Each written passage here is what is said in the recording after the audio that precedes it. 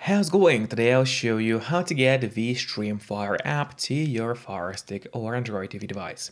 The whole process is actually pretty easy and will take you only a couple of minutes. And the first step you gotta take is getting the app called Downloader to your Firestick. And you can get Downloader free of charge from your official Amazon App Store. To do so, just go to search on the Firestick, and here in the search bar, start typing Downloader. And as you can see, Downloader has already popped out for us at the bottom. Click on it, and now that's the app that you gotta get to your device. But after you get Downloader, it is not over yet, because you still need to set it up. So now, in order to set up Downloader on the Firestick, we'll have to go to settings on your device. To do so, we go and click on that button with a gear icon, and then click on My Fire TV. Open it. And now in here, what you have to do is turn on developer options for the Firestick. But on some Firesticks, and especially on the new Fire TV Stick devices, the developer options might be hidden by default. So if that's the case, and you cannot find developer options anywhere, then no need to worry, because it's pretty easy to make one appear. Just go to About, select Fire TV, and now you have to start clicking on the middle button on your remote, and do it fast. So let's do it. And as you can see, now for me at the bottom it says no need, you are already a developer. That's in my case. And in your case it will say that you have become a developer now. So if you go back a bit, you will finally see developer options.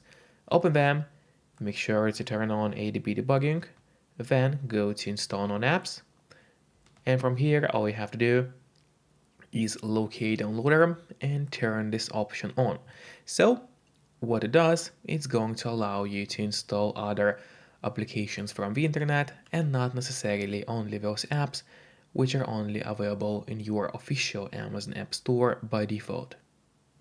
And that's exactly what we're going to do right now. And now, finally, we go back to the list of apps on your device, open it up, and there is the Downloader, which is set up and ready to use on the Firestick. But before actually using Downloader, there is one more thing which I always recommend doing, and it's of course connecting to a VPN. In my case, I mostly use NordVPN. Because they're super fast, they got a great app for Fire Sticks, Android TVs, phones, laptops, or pretty much any other device you may use. And they are not expensive for such a premium service. In fact, they cost less than a cup of coffee per month, which is great pricing for us, the users. In the VPN app, you just connect to any server. Let's say I will connect to Serbia right now, and from the moment you connect, all your traffic is gonna be totally encrypted. It means that no one can track you or snoop on you online. And that's really important if you want to stay out of trouble. And if you don't have a VPN yet, but you want to try it out, I do have a great offer for you. If you use my link, which will be in the pinned comment below the video or in the description of the video, you'll get 3 months of NordVPN totally for free, which is an amazing offer. And if you're watching this video on your TV or on your Fire Stick, then just grab your phone or your computer, open up a web browser, and go to topvpnoffer.com. That's my website, which is going to give you the same amazing deal for NordVPN, with 3 months for free. Or just scan the QR code, which you can see on the screen right now, with a camera of your phone. It works the same way, and it's also going to give you the same deal for Nord. And now, finally, let's use Downloader safely. So let's go back to the list of apps on your device, open it up, and then go straight to Downloader. Open it, and now what you have to do in here is just open the search bar, and there we will need to enter a code, which will be 402844. So once again, it's 402844. That is the whole code that you need to enter.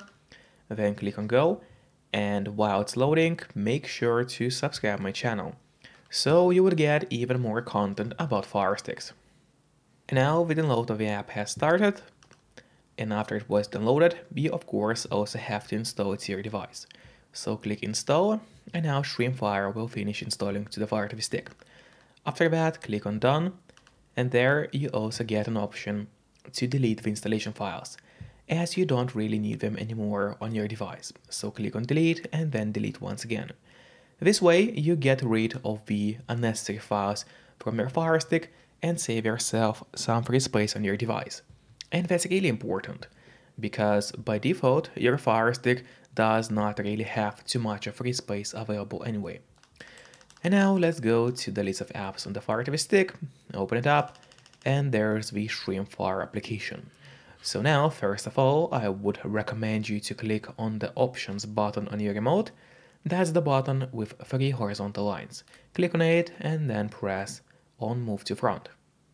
This way, the app will always be at the very top of your application list, and therefore it's gonna be pretty easy for you to access the app every time you need it.